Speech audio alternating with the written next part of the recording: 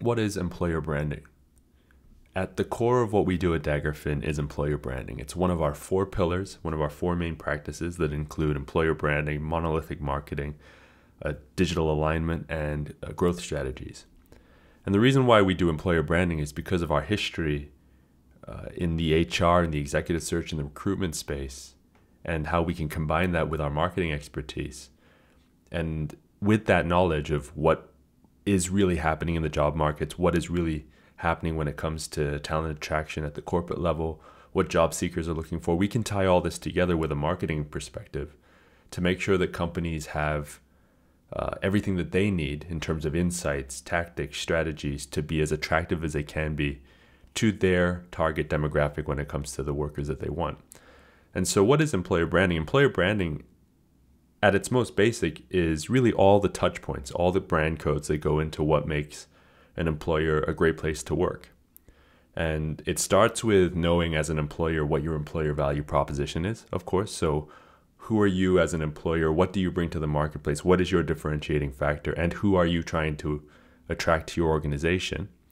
And once you have a very clear idea of your EVP, your employer value proposition, you can then start to build out what is an employer branding infrastructure that takes into account, the job descriptions that your organization writes and puts out into the public, your entire job application portal, what candidates perceive on social media, media coverage, through candidate surveys, employee surveys, you can get information like this. What does your interview process look like? And is it consistent to your EVP? The perception is everything when it comes to employer brand. And so understanding what the marketplace perceives your company as in terms of a hiring organization is one of the key pillars or key bits of information that you want to access when it comes to your employer brand. And a lot of the times people think of employer brand really just as kind of a social media play. Let's put as much content as we can about who we are. Let's throw up a couple of videos that interview a couple of our staff members to tell people what it's like to work here. And those are great tactics in terms of establishing the foundations of what your employer brand is. But to really get a great employer brand and a great employee and candidate experience, you've really got to dive into every touch point that a candidate and an employee has with regard to employment at your organization. And so you've got to dive into things like post-interview follow-up. What does your selection criteria look like? What does your job offer look like?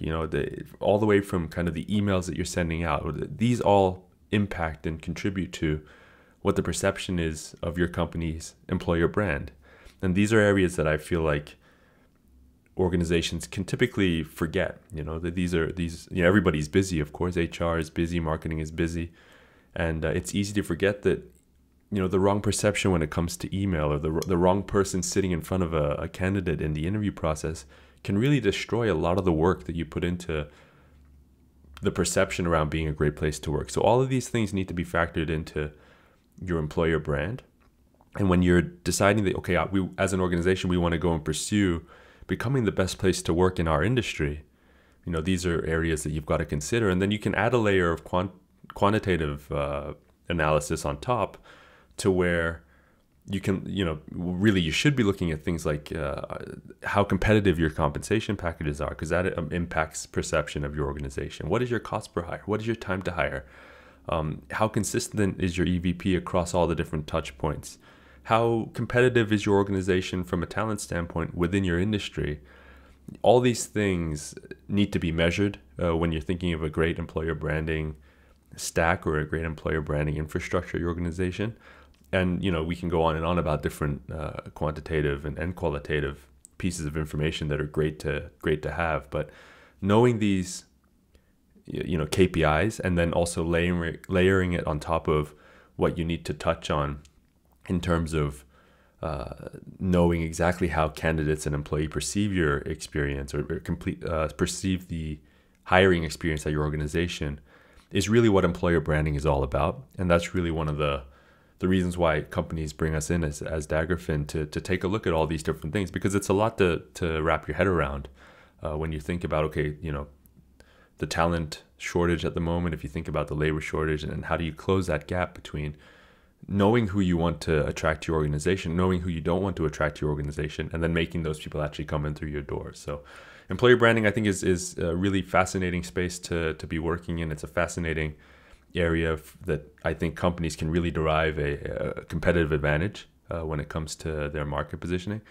And so it's an area that is growing. And if your organization is of course interested, feel free to reach out to us at Daggerfin, because we'd be happy to send over a complimentary employer branding credit score sheet that we do. It basically looks at your organization at a very high level across 17 data points and the 5 employer brand pillars that we feel are crucial in understanding where your current state is, just before you kind of dive into the nitty-gritty of actually getting your employer brand where you want it to be, such that you can start to attract the workers that you want to attract in a more sustainable way.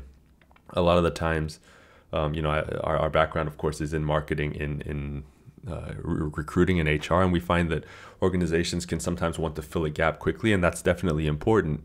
But with employer branding, what you're investing in is a more sustainable solution over the long term, to where you don't have to, pay $30, $40, $50, $60,000 for one hire. You can start to cut away at that cost over time, bring your cost per hire down, your time to hire down, through different sustainable mechanisms, to where people that you want to attract come to you versus you having to go to the market to get them.